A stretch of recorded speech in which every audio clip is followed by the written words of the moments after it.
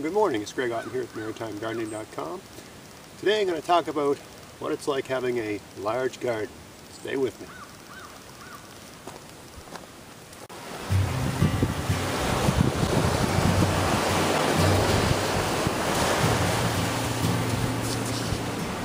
Well, hello, I'm here by the sea. Good morning, it's April 3rd here in beautiful spring Nova Scotia, and then today I'm going to plant some squash in my tulip garden. Hi, it's Greg Otten here with MaritimeGardening.com. I'm going to talk about garlic.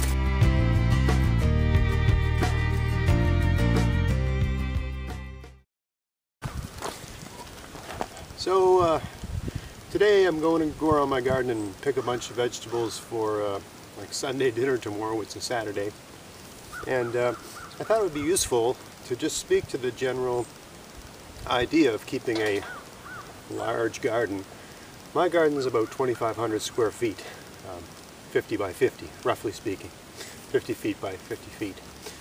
And I really don't know anyone, you know, in my personal life, I'm sure online there's lots of people, but in my personal life I don't really know anyone that keeps a garden this large.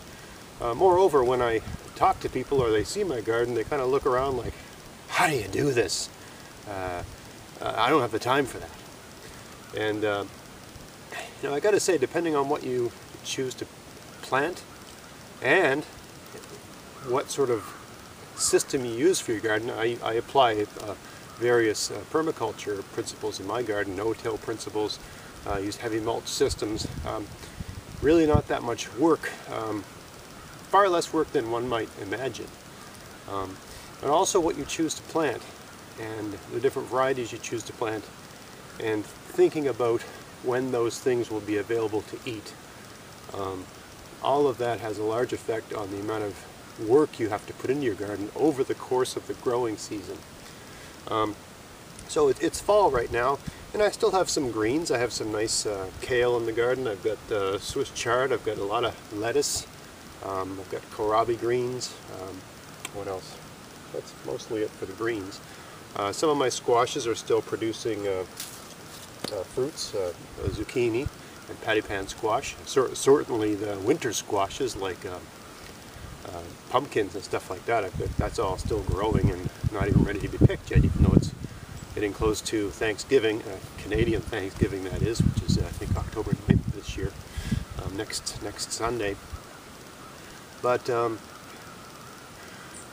lot of the things you plant, like my parsnips and my beets and carrots, you plant those all like the first week of April, early April, and they come up, and once they're about 3 inches high, you make sure you got a good mulch on, and then you don't do anything. I mean, you just leave them. You don't water them, you don't touch them, you just leave them alone. I haven't touched them since I planted them. No work, right? All the potatoes I planted in my garden, I literally just stuck them in the ground, put a mulch on, and you walk away. You don't water them, you don't do anything. You just, you know, once the potato plants die, you collect potatoes when you want to eat potatoes. You know, a lot of the plants, I would say half the plants in my garden, at least half the plants in this area, are zero maintenance plants. You stick a seed in the ground, you know, things that are planted in early April in this part of the world anyway, there's always rain in April. There's rain in April and there's rain in May. It's rare that you need to worry about watering them. You plant them, you put some sort of light, you know, I put a little light layer of hay or something over the seeds to keep the soil moist, and they seem to just take care of themselves. There's some things you have to baby. I find kale needs to be babied here because it just seems to get attacked by every pest in existence. I've got slug problems with kale. I've got cutworm problems with kale. I've got flea beetle problems with kale. I got cabbage moth problems with kale. So, I mean, the kale's more work than anything else. And then once it's grown, you have to pick it regularly.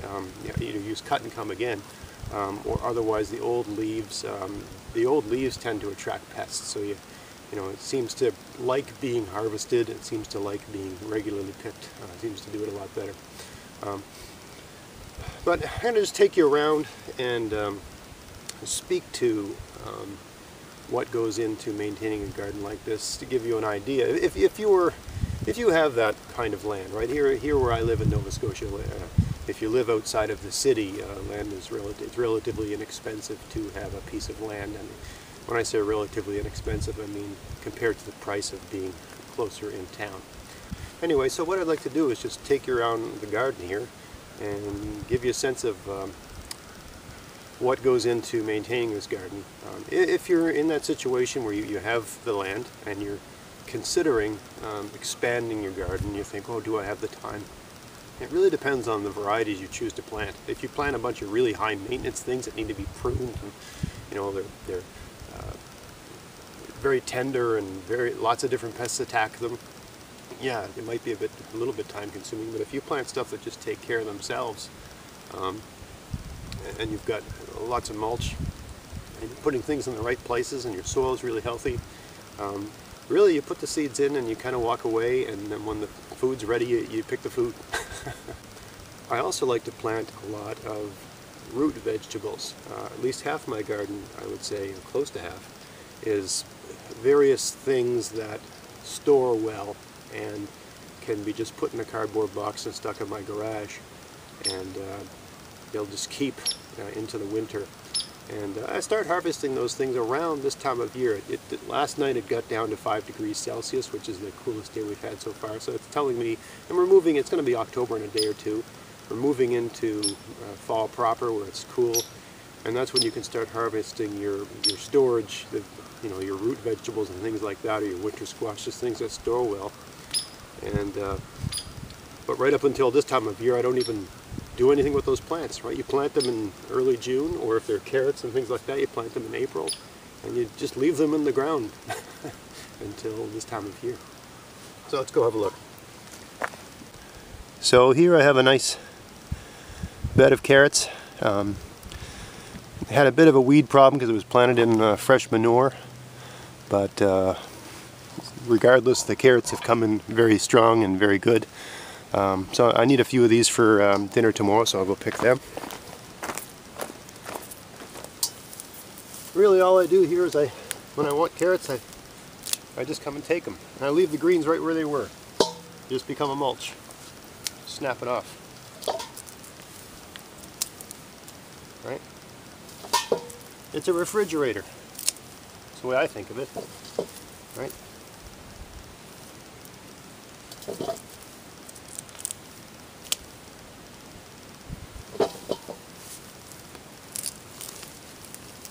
Look at that one. That one kind of weird.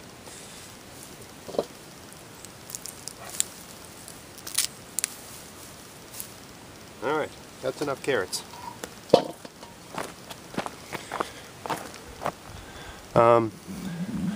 Over here, these are parsnips, and they're not ready yet. I've got a 4x10 bed of parsnips. It's a lot of parsnips, and they're going to be nice, I hope, nice big beautiful parsnips. But you don't really pick those till like the end of November.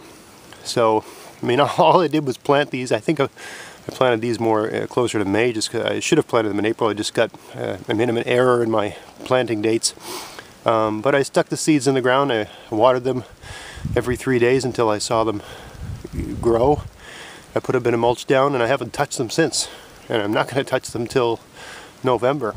And they grow so thick, I plant them, the rows go perpendicular to the length of the bed. I plant them about 8 inches apart, and the foliage, it comes in so heavy, there's really not enough light for weeds and things like that. And they're a relatively pest-free plant. Nothing seems to, at least where I am, or I've been lucky so far, nothing seems to bother them.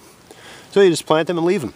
And around late November, when there's nothing else to pick in the garden here, I've got all the parsnips I could possibly want.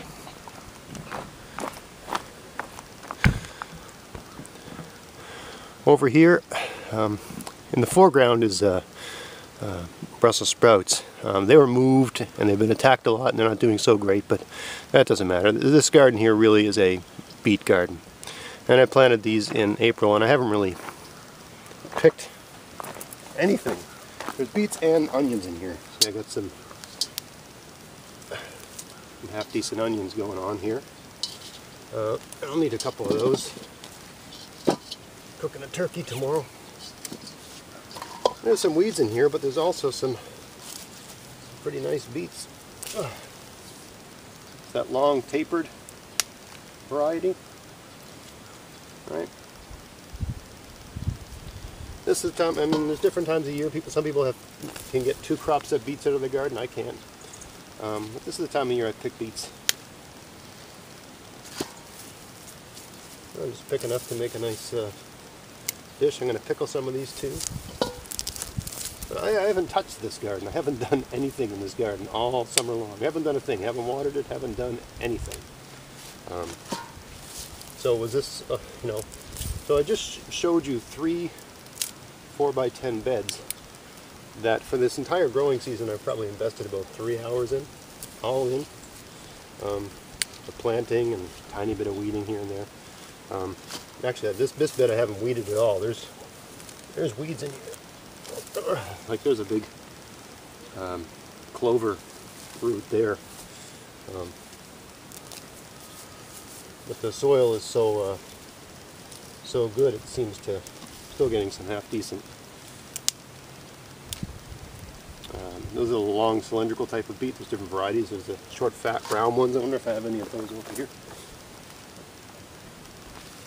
Yeah, see, here's some of the short, fat, round variety of beets. Got those as well. I planted the 2 different varieties. Anyway, so lots of beets.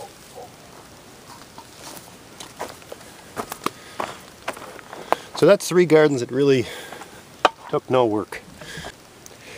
So here we are from another angle. This garden had potatoes in it for most of the summer, and then once the potatoes, I started harvesting potatoes from this garden the first. So this was the first potato garden I started to harvest from. I planted them the earliest and I started harvesting the earliest. So as I harvested them, I planted lettuce behind or like where the potatoes had been or where they'd been pulled out. You can plant a lot of potatoes because you can just leave them in the ground and leave them there until it gets cool enough that you can store them somewhere. If you have a, I mean, if you've got a cold room, you can pick them and store them whenever you like. But I don't have a cold room. I have to wait till my garage gets cold enough for storage. So I pick them as I can eat them, and I leave the rest of them in the ground for until it's cold enough to harvest them. So around this Swiss chard plant, which I planted this in April as well, early April. They seem to take a while to grow here for some reason. Anyway, around this Swiss chard, even I can see one right here. There's potatoes, right? So I didn't harvest the potatoes from here back. So I still have potatoes in this part of the garden underground. And I need some for my meal tomorrow, so I also just grab them and just feel around with my hands. I don't want to upset the roots of this Swiss chard too much. And I know there's potatoes in here. There's a beautiful red Norland. It's my favorite. Some weeds there.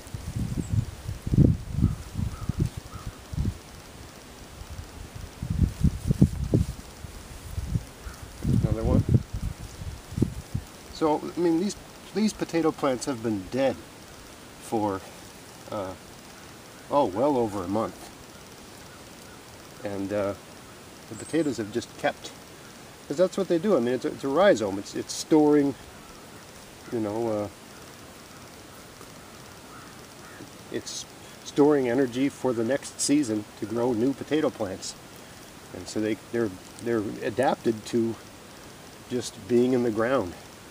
Now, if you leave them all winter, some of them will rot and some of them will grow. I've never really understood why some rot and some don't. I've noticed in my garden, I've tried planting them in the fall to see if, on purpose, to see if they'll grow the following spring, and 90% of them rot when I do that. Well, there's a lot here actually.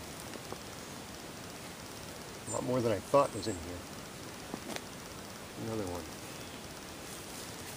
Anyway, all these potatoes were just here waiting for me. just waiting to be picked. Not going bad. There's a little tiny one. Those are the ones you miss. And they end up, for some reason, the little teeny tiny ones can survive the winter better than the big fat ones. But in terms of a seed potato, you want the bigger ones. Now you don't want to leave them in the ground forever. You know, as soon as it's cool enough to harvest them and store them properly, I would get them out, because certain pests will attack them. I just noticed somewhere here. Yeah, so if you look at this red Norland really closely, right there, I don't know if you can see that on the camera, but there's a tiny hole.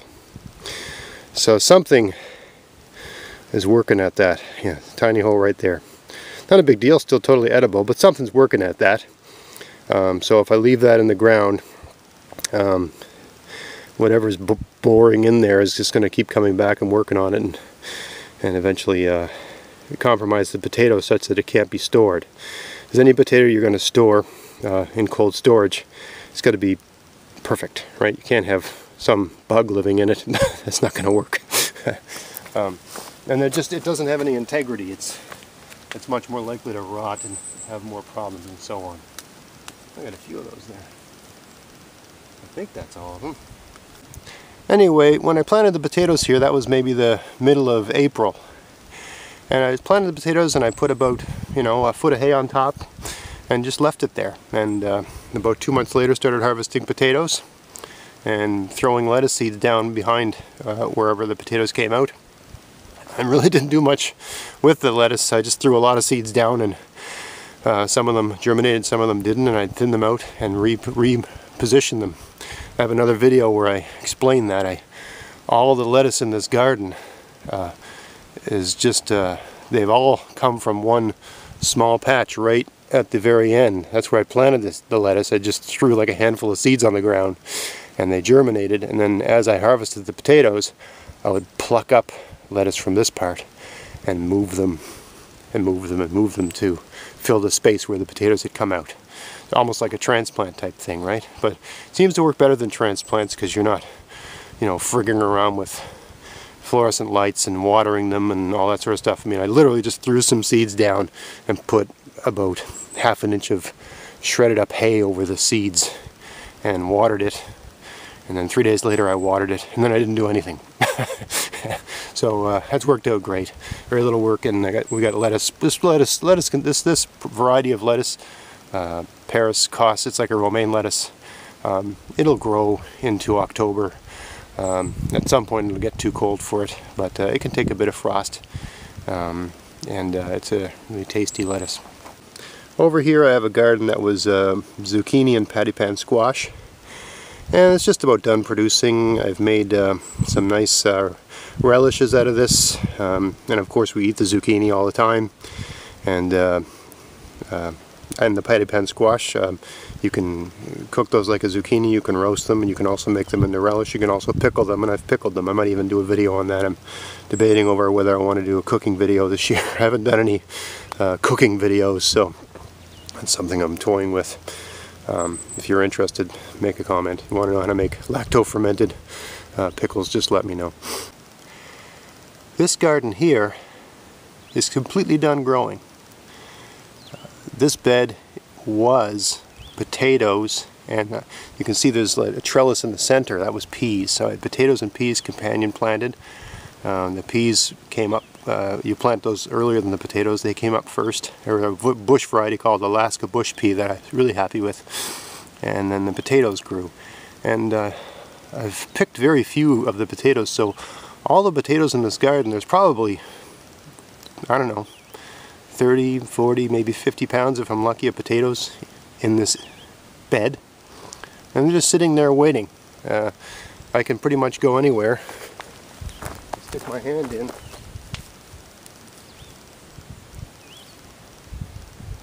Well, maybe almost anywhere. Where are they now? Yeah, pick some nice potatoes, right? Anyway, this is full of nice potatoes like this, all ready to be picked, just waiting for me. right? Not bad. So this wasn't a lot of work. I mean, it took me, I planted the entire garden in a very short amount of time, and peas really take care of themselves if you give them something to climb. And these are bush varieties. Even bush varieties need a trellis to climb. They're called bush pea. A bush bean doesn't need a trellis, but a bush pea needs a trellis. They're just a very floppy plant. But what makes the bush pea handy is that they mature way quicker. So it's good if you're living in somewhere cold and with a shorter growing season. You need short plants like that. This bed is all kale. Red Russian kale and or Siberian kale. I thought it was all red Russian kale, but only one of the plants are red. The rest of them are all resemble a variety I've seen online called Siberian kale.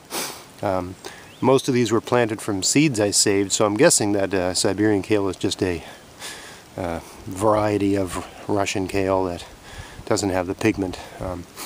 Anyway, these are all seeds I saved from the previous year. They grew very well.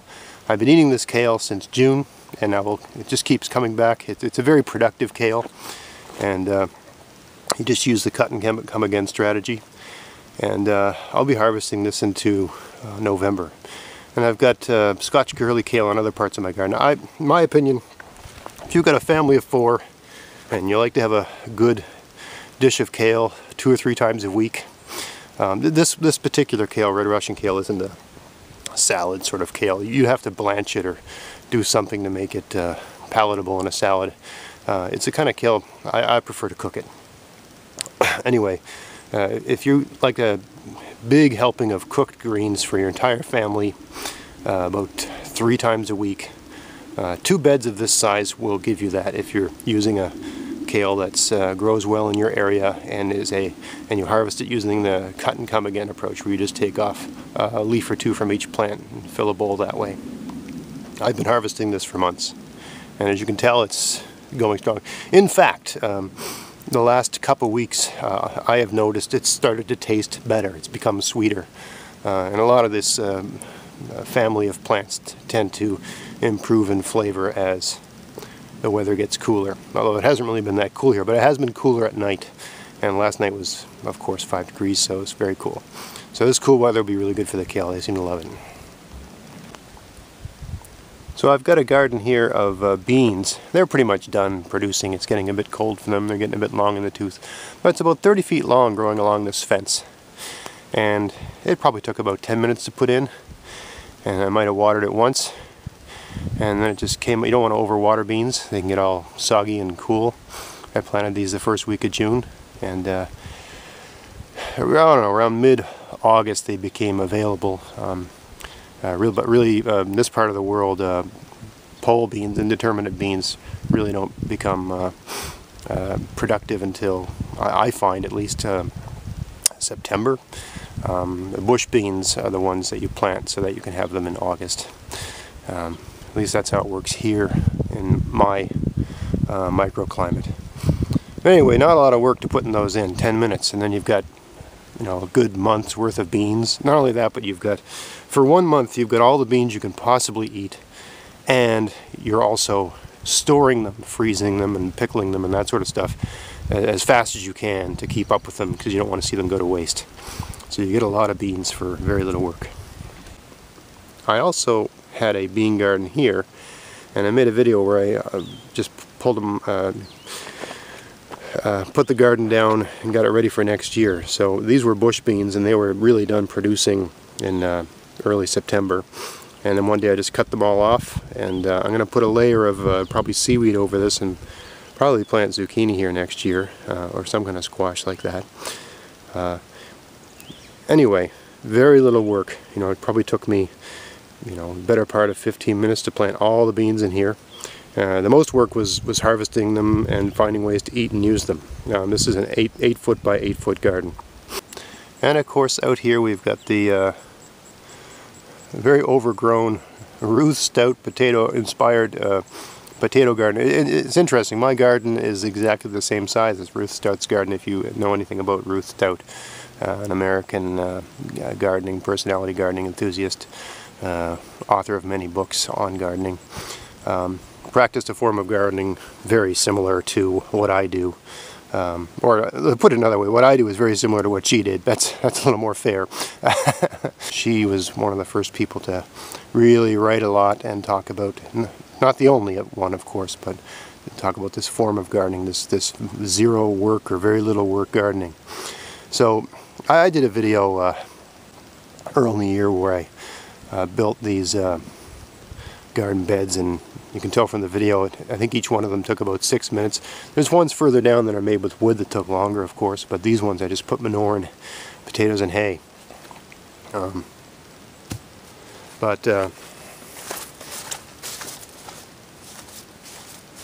you look anywhere in here, you'll find potatoes. Oop, potato. There you go. Right? Oop.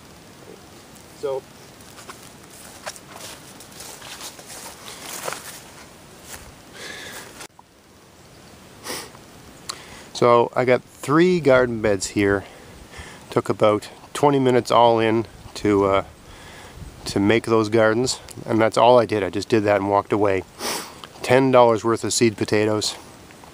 It's 10 pounds worth of seed potatoes, and I wouldn't be surprised if I got 30 or 40 or 50 pounds of potatoes out of that. So not bad for 20 minutes work and $10 worth of seed potatoes. Anyway, so that's how I do it here. It's not that much work. You know, come out and pick a big bowl of produce like this, probably take me about 5 or 10 minutes. And that's a lot less time than going to the grocery store, because it's about a half-hour drive from my house. And of course it costs very little. I mean, this whole garden here probably used 20 or 30 bucks worth of seeds. And I mean, I'm putting a value to that, but a good number of those seeds, in fact all my seeds in this garden this year were provided for me by Mackenzie Seeds. They didn't give me any money, but they provided the seeds. So, and they're just it's a variety of seed that you can get at like hardware stores. I don't even think they sell them online, to be honest. But they worked really well. But you know, if you were getting them for free and you had to, and some of the seeds were seeds that I saved from previous harvest to previous years. But if I were to put a value, if I had to go buy that many seeds, all the seeds I bought for this garden, probably 30 bucks worth of seeds.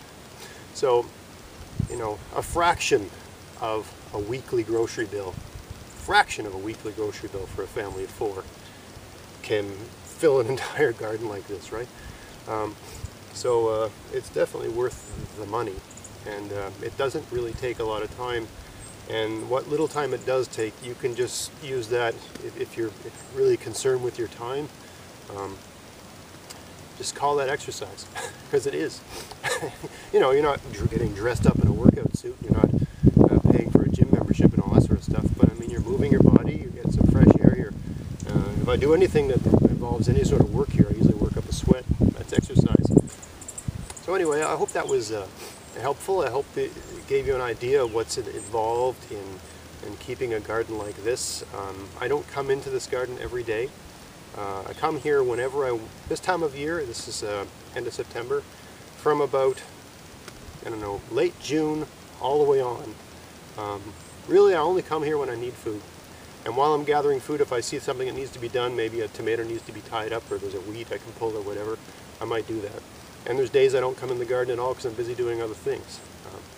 But, you know, on any given day, on a typical day, I'll come out here and spend about 15 minutes in the garden, usually filling a bowl with produce and attending to anything that appears to need tending to. And that's it. 15 minutes a day. And of course there's a couple days a week I don't even come in here because I'm out of town, or I'm just busy doing something, or maybe it's raining, or maybe I just don't feel like it, right? The garden takes care of itself. I'm using permaculture principles here. It's a no-till garden, a heavy mulch garden, and it really does, to a large extent, take care of itself. So I hope that was helpful, and if you enjoyed this content, please subscribe to my YouTube channel and check out some of my other videos. You can like us on Facebook. Check out my, I also have a podcast at maritimegardening.com where I talk. It's just an audio pod where I talk about this sort of stuff. Every couple weeks we'll put a podcast out. Alright, so thanks for watching. Get out there, have fun in your garden, and thanks for watching. See you next time.